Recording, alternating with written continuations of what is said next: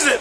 We did not exploit those miracles to make ourselves known. Apostle Dr. Kayo was born in 1937 on May 5 to peasant parents in Nyamira district in rural Kenya. He lost his mother at the age of 12 years. He dropped out of school at primary 6, enduring tough challenges and having no hope for the future. He attempted to take his own life 3 times but failed. He sunk into serious crime. In February 1957, Joe Kayo got sick and was hospitalized in Mombasa. The doctors had no hope of saving him. Some nurses took him to A.T.L. Osborne Crusade and left him there for dead. He heard about Jesus, accepted salvation, and was healed. 2 weeks later, while alone, he was baptized with the Holy Spirit and heard God's voice to go and tell the world. August of 1957, Joe Kayo Ministries begun in the coast region. By 1960, 2 congregations had been established in Mombasa and Kilifi. He moved to Nyanza where he stayed with Derek Prince and later moved to Kampala, Uganda, where with others he pioneered the Pentecostal faith and stayed there for 9 years. It's the life of God, it's the way of God, it's the Jesus life. It's ordinary. He met and married his wife Rose on June 3, 1961 and has raised 3 sons who live in the USA. Education background.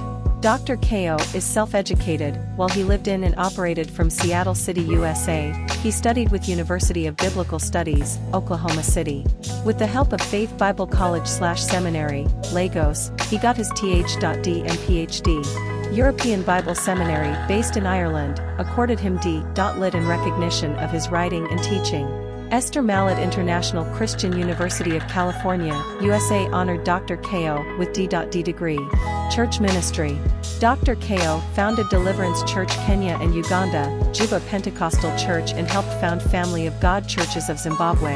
Having lived in the USA for almost 4 years where Joe Kayo Ministries International was registered, he returned to Kenya with his wife and re-established Church of the Spirit and Truth, under which many congregations operate. He has authored great books, among them, The Marvel of God's Grace, The Lion Has Prevailed, The Eagle Saint, Knowing the Name of the Lord, God's Pattern for Daily Living, The Power of the Blood of Christ.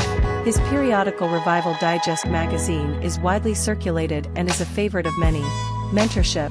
Throughout Eastern, Southern and Western Africa, Pentecostal ministers who have affected lives have passed through Joe Kayo's ministry. It is said that there is no town in this region where you will fail to meet preachers who were born again in Dr. Joe Kayo's crusades, directly, or were helped by the man of God personally. They vary in capacity. While many are in full-time ministry and do lead large denominations, majority is of the laypersons, who are found in different fields of trade and professions, yet they do minister God's word effectively. Many are in radio and T.V ministries. This is the area that Dr. Joe Kayo cherishes most. He calls it apostolic continuity. Turning point. On September 25, 2006, Joe Kayo was led to read Psalm 102 verse 13, just before going to theater for an urgent surgery.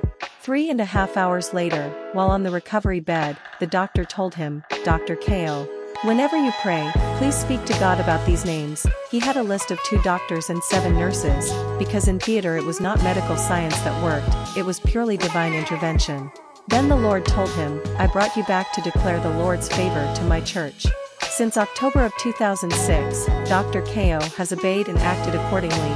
Lives have been rescued, bodies healed, restoration witnessed, miracle that defy logic do take place, all while he speaks the prophetic declaration of the Lord's favor upon the audiences.